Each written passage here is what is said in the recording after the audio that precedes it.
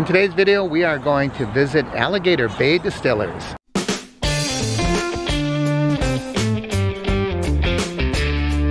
Welcome to the Average Me channel. Today finds us in Punta Gorda, Florida, where we're going to visit Alligator Bay Distillers. It's my understanding they not only distill rum, but also whiskey.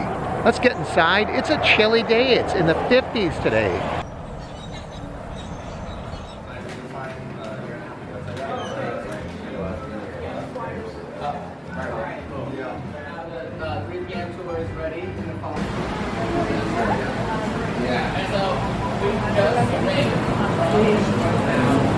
Probably not.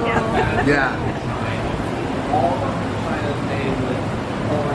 You'll recognize current fill is about 16, maybe 1,700 gallons. When we order molasses, we're going to call the sugar mill, ask for 24 tons, and on a tanker we'll receive roughly 4,000 gallons.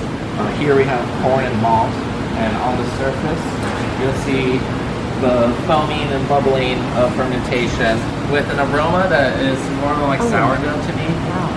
We're going to cook the grain with water to about 200 degrees for an hour, and we do have a stir, so mixing paddles sit here and stir and burn around the rack. Then we bring in the cooler, knock it down to 70, and then add the yeast. And then the yeast will sit here for 10 days at 70 degrees, creating alcohol. After 10 days, alcohol content should be roughly 10%.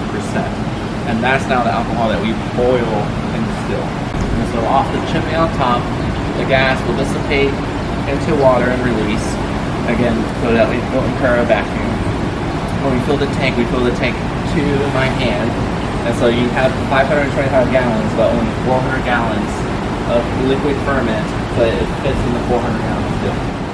But I never run the still when I'm not here, and I can only run one still at a time with the power that the site has. And so electricity is being used. I have to pick and choose which still to run.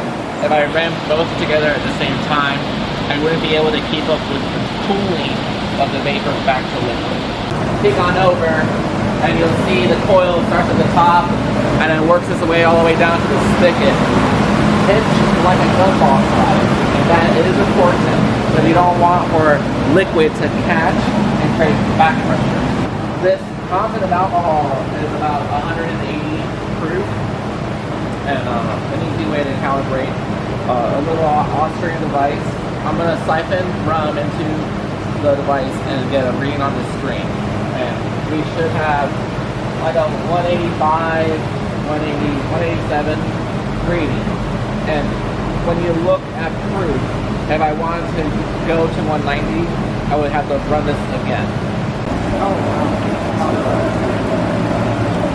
I can stop you here. Put a hole in the beer keg, added this cap, and now we can pressurize the tank with our flavors. And so for the spiced rum, we then dump the orange peel, the ginger, the pepper, and then pressurize for 4 weeks, and then it bottles. Now, feel free to walk through the barrel room. So alcohol will slowly evaporate through the pores of the oak to the angels in heaven. The devil's cut is what gets lost in the wood itself.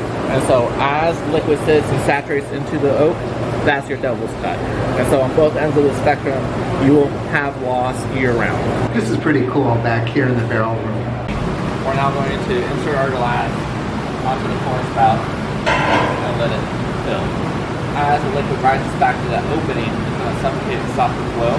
Then we'll pull off the can cap. After the bottle is capped, ready to label, bring it onto the label applicator, and there you go. Feel free to mix your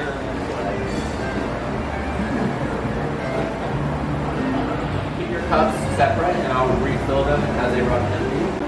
It's 40% 80 proof. We do quarter-ounce pours. And if you'd like, use your juice and mix to create a little cocktail, or otherwise use it as a... So you can mix it with anything. Basically, it's coming off into that. Right now, exactly. Yep. Now the gold is 10 months old and then honey flavored. The rum, to me, has a little bit of a whiskey profile now from the aging. And I've had guests mention that it reminds them of honey Jack Daniels. And you know, if I'm in the pinch, I don't have whiskey. Boy, that one really has a nice sweet flavor. Yes. It's really good. You get that kind of char profile, and then you get the honey sweetener. Very good. Oh man, that was really good. Just with the juice, it tasted like a really well-mixed cocktail. There's honey in there. Really, really good. Heavy finish to it. The dark rum is our most popular. The flavor was kind of an accident. I wanted to make a similar rum that we were making, dark. And they That's really good. You can taste the chocolate. Really? See them correctly, so I just did a experiment. We always batch the bottles, so right now we're on batch 66. I like the honey better, but this was really good on its own. I have a chocolate martini recipe on the website that I use hot spice, but it's not jalapeno hot. And we wanted to where you get that citrus profile off the top. Oh, very citrusy, very orange. Very good. This honey one, another shot. I like this. That was a lot of fun. So I got the, I think it was the gold. It has the honey. And then we got, well, I got to show this side. This side has the label, right? So we got a bottle of that gold. I don't remember if it's called the gold or the honey. I have to look at the label. And we got a little 2 ounce of the regular rum, the white, the clear, whatever you want to call it. I was asking him the difference between white, clear, crystal. He said it's just marketing. These companies like to have different names to try to set their rums apart, and it's just marketing. This was really fun. It was a little distillery compared to the last one we were at. This one is a much smaller distillery. It looks like there's just a couple of guys running it. I didn't really ask him, but really a lot of fun. I enjoyed this afternoon. I hope you did too. As always, I encourage you to like and share the videos. Leave your comments down below. If you haven't already, please subscribe by clicking my face in the corner. Don't forget to ring that bell icon. Now, it's a chilly day. He said it was 70. It's in the 60s.